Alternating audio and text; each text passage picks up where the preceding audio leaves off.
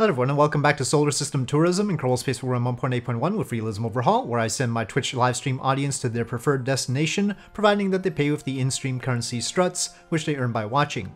First up, we're going to resupply this Phobium portal you saw there, and to do that we're going to relocate this supply vessel with a lot of food, water, and oxygen from the station with Durlaf and Desiski and send it over to Phobos. So this station is around Mars, but it is in a highly elliptical orbit, and we need to get to Phobos orbit. So I selected this particular supply vessel because it's powered by an Attila thruster, which means it has a lot of delta V to work with. And so here it goes. The Attila thruster, once again, is from KSB Interstellar. It's an augmented arc jet. Arc jets are real things. Augmented arc jets, not so much right now, but in principle, you know, in theory, it might work. Functionally, what it is in the game for me right now is if we took ion engines and gave them a lot of thrust. It does have a very large nuclear reactor attached to it and also a generator. So it's a heavy module that gives us ion engine efficiency with decent amounts of thrust, so it doesn't take many days to apply that delta V. So here we are docking to the Phobium portal. You can see Phobos in the background there. Very carefully, as this is all very heavy. And there we go. So they are all resupplied. Originally I was going to have them wait until the supply vessels that are coming into Mars SOI right now from Earth, so they're just arriving, but it seemed like a tight thing. Here we have another tourist that wants to land on the moon. And I decided that I was going to go with a glorious Soviet nuclear vessel.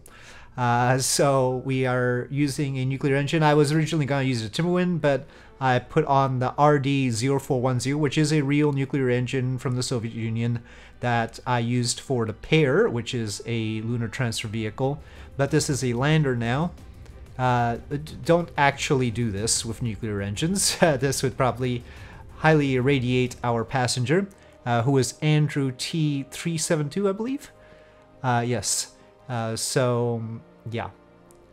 That Andrew is our victim in this case. We also wanted to supply the Lunar Gateway, and so that's a supply container at the top there. And I actually put the tank of the Pear at the bottom with a Timberwind engine, another nuclear engine. So that's the hydrogen tank, that green thing. And then it's also got tiny little RCS tanks there too. But that's the Pear without the capsule portion. That's just a tank there. And here we are launching with the full Vulcan rocket. That means 8 boosters. And Andrew T gets it all to himself. Except, of course, we are doing the resupply stuff as well.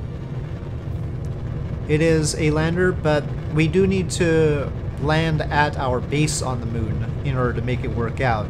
It wasn't my intention to have it land, and it could potentially have landed and lifted off again, but we are going to aim for the base on the moon. So here goes the Vulcan rocket, and there go the boosters. Very, very slowly. Yes. Okay, there we go. Alright. And it continued to orbit the core stage. We left short of orbit in order to deorbit it, as we do. And so the upper stage will handle the rest of the business. And decoupling the fairing. Alright, making sure that deorbits as well. And so there's the stack, but we got sort of a residual roll from that. But anyway, we were able to transfer without any problems. And so there's a transfer burn. That was the RD-57 stage, and then we completed the burn with the Pear. And unfortunately, it took too long to do all these burns.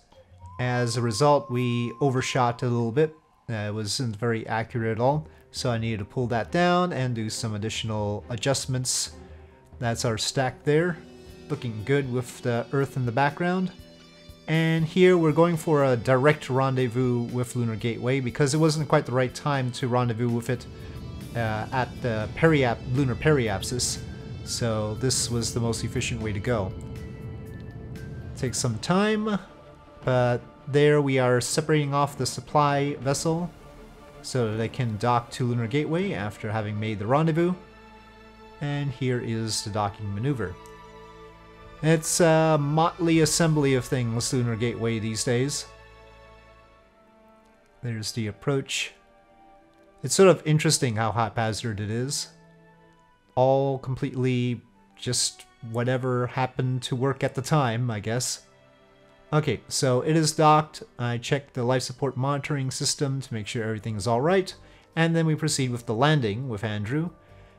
And in order to get to the base, we have to do a mild inclination correction here. The base will help us refuel on the surface, that's why we want to get to it. So it will be drilling for the liquid hydrogen that we need. And really, if from the high orbit, from the Lunar Gateway orbit, it's not possible for the lander to land and lift off again without refueling. So here is an additional correction burn prior to landing, making sure that we get down from the high Lunar Gateway altitude to a tighter orbit for better planning.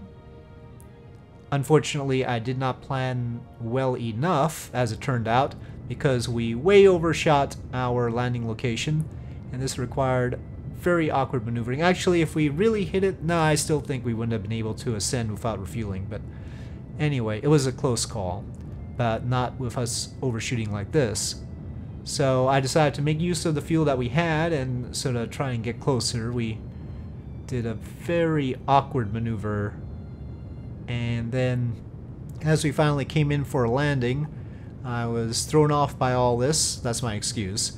The honest thing is that I'm always bad at making sure things don't topple when landing on the moon or Mars, which is why it's better if I use KOS in all cases. But this time, it was just a bad plan. The problem is the RD-0410 doesn't have much thrust to begin with, so the thrust-weight ratio of the lander is very low. And yeah, we did not plan that descent very well. So it ricocheted, and Andrew happens to be the luckiest Kerbal that we've had, because this whole ricochet thing does not end up too badly for him, as you'll soon see after many tumbles. Many tumbles. Finally, it somehow manages to end up upright. The RCS is doing its best, but I don't think the RCS alone was powerful enough to ensure it. It also still had momentum from the tumbling. Just enough momentum to get it upright again. So yes, Andrew was lucky there. And after topping off the propellant in the lander, well, not topping off, just enough to actually get back to Lunar Gateway, I had Andrew plant a flag, and Andrew did in fact take some tumbles, and the flag reflected that, and off we go again, remembering that these nuclear engines all take a long time to get up to full thrust, so that's why we have it like that. Now, this ascent is from the subsequent stream, so there's two streams in this video, and in this second stream, I was playing Apollo 11 audio because it was that time of year, so we were listening to Apollo in real time, and I've decided to mute the audio from the stream because I don't want to be talking over the Apollo 11 stuff, so apologies for that. But here, Andrew is making orbit,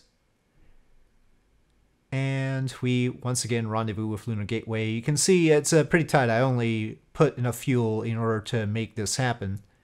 So we've only got 149, is it there? So yeah, I did keep it fairly tight, but we were able to dock without any problems on the supply vessel that we had just brought there. And here is the final docking maneuver. It's an interesting contraption we've got here.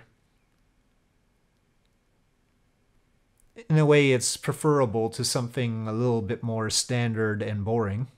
But anyway, moving right along, I check in on NV Silence around Venus because it is coming close to the time for NV Silence to come back to Earth, and I wanted to plot a transfer window, and you can see the transfer there. We do seem to have enough delta V, at least for the transfer, but do we have enough for NV Silence to capture around Earth after that?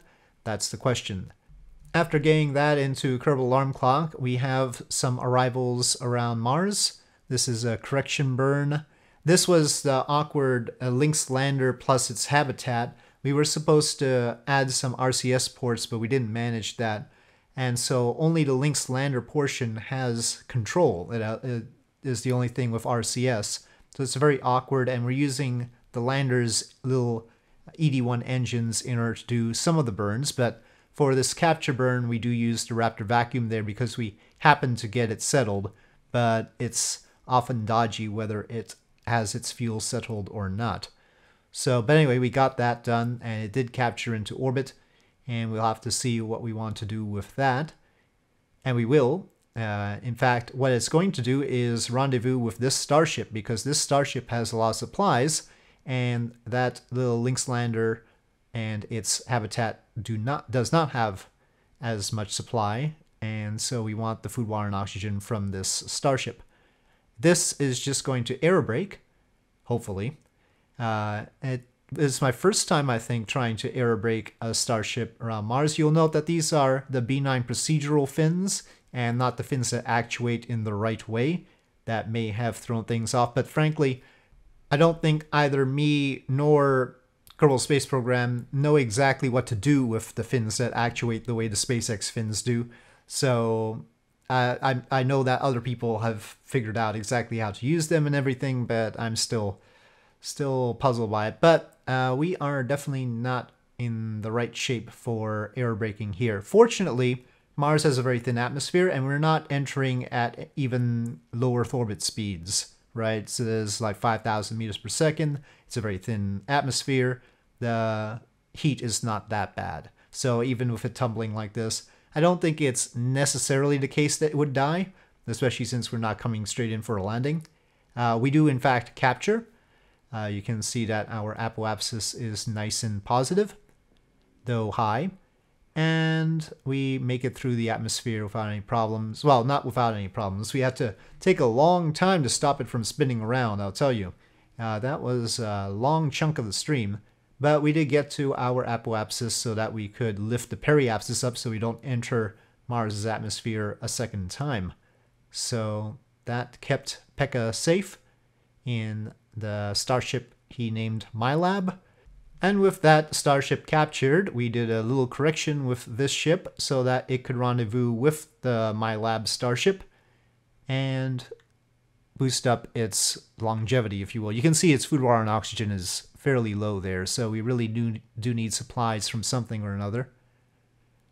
Now, the whole docking sequence is a little bit tricky here because this only has RCS ports on that little lander.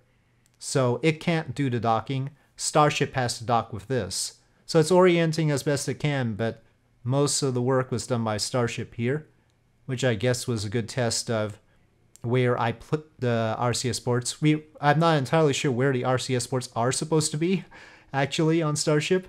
I put them where I could, where it would seem like they would be balanced, and it did a fairly good job of this docking, so considering it's 225 tons. So yeah. All safe, Pekka and the crew of the Lynx lander craft. They're all good, and I double-checked the life support monitoring. You can see all the stuff that we've got going there. Lots of stuff to monitor. But right now, we turn back to NV Silence and the burn to return back to Earth. And because NV Silence consumes some of the food, water, and oxygen, I think we ended up with more Delta V than the last time we checked in. The tanks do seem to be controlling the boil off. I forget if I compensated for that somehow. There are radiators on there too. And of course the MLI layers, the multi-layer insulation. After that, we had a capture of the Mars return vessel, which eventually will carry Pekka back, along with some others.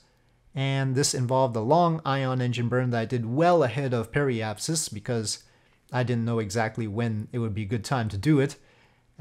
These long burns, I probably could have calculated based on the stage time, but best to just get it done early. And so we did capture, and this will be ready to bring some Kerbals back home.